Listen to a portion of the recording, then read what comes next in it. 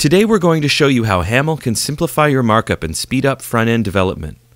Haml is the brainchild of Hampton Catlin and stands for HTML Abstraction Markup Language. As developers, we naturally gravitate towards products or languages that help us keep our work clean and organized.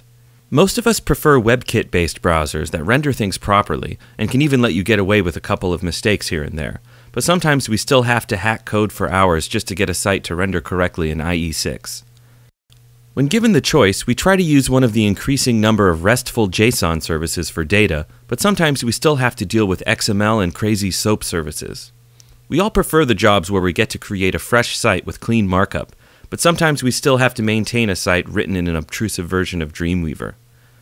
So being a developer today means tolerating the ugly code when we have to, but we should always be proactively searching for new ways to write beautiful, simple code. So why Haml? Let's start by looking at a piece of HTML. HTML is XML's ugly cousin. Like XML, HTML is a nested data structure. If we write our HTML in an indented style like this, the closing tags aren't really needed because the new lines and indentations can also help us understand where each element is nested in the DOM. Let's tuck that right column up to the left column, just for niceness. Okay, now let's make it a little more beautiful. Let's remove the less than and greater thans.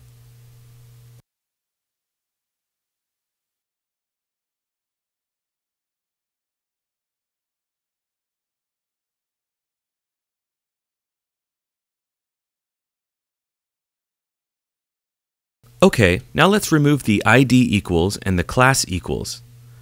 Basically, we're getting rid of all the things that are repeated. So now it's starting to look simple and more like CSS. But as you can see, we're still repeating %div. Let's assume that if an element isn't specified, it's just a div.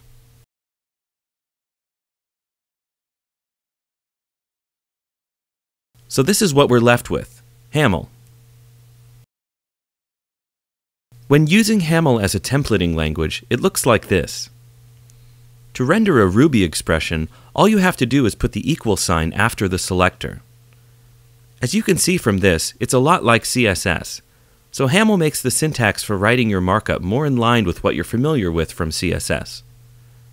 You don't have to remember to remove the pound symbol from IDs or the period before classes. If you're already speaking in CSS selectors with CSS and jQuery, you're already talking in Haml. So, Haml has meaning. Your markup is semantic. It's dry. You're not repeating yourself. It's concise and to the point. You can focus on what matters. There's very little switching between contexts in writing your markup for content and style. You're not worrying about closing tags or the mechanics of HTML. You can write your markup much quicker, and it's beautiful. Look. As you can see, Haml is easier to read. This is especially true when it comes to ERB.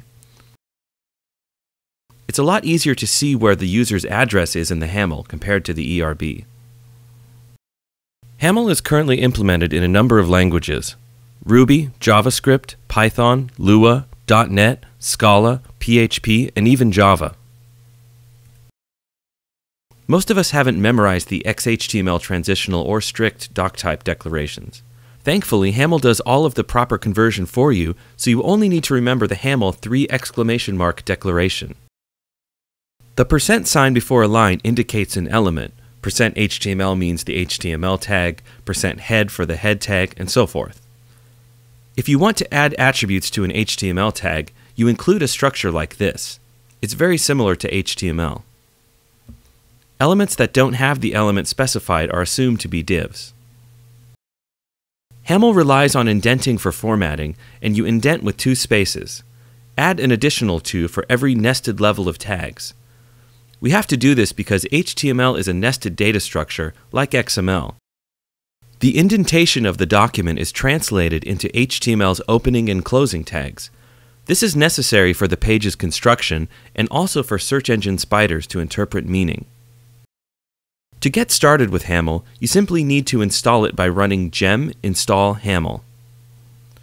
You can use Haml as a command line tool to output HTML. In its command line form, Haml outputs as XHTML transitional by default.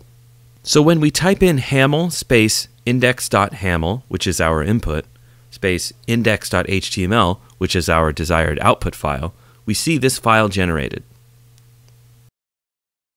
However, you can pass in an argument using -f with the format you'd like to use for output. As you can see, an HTML5 document has been generated. You can also give Haml a try online without installing it by visiting haml-lang.com/try.html. We hope you've enjoyed having a taste of what Haml has to offer, and hopefully it will be another tool in your arsenal that can be used in your upcoming web development projects. We'll be covering Haml usage in upcoming screencasts using Sinatra and Rails 3, so we hope to see you then. Thanks for watching! Subscribe to our RSS feed, follow us on Twitter, and please leave any comments, questions, or suggestions for new screencasts in the comments below. If you like our videos, please like us on Facebook and feel free to join the conversation there. See you next time!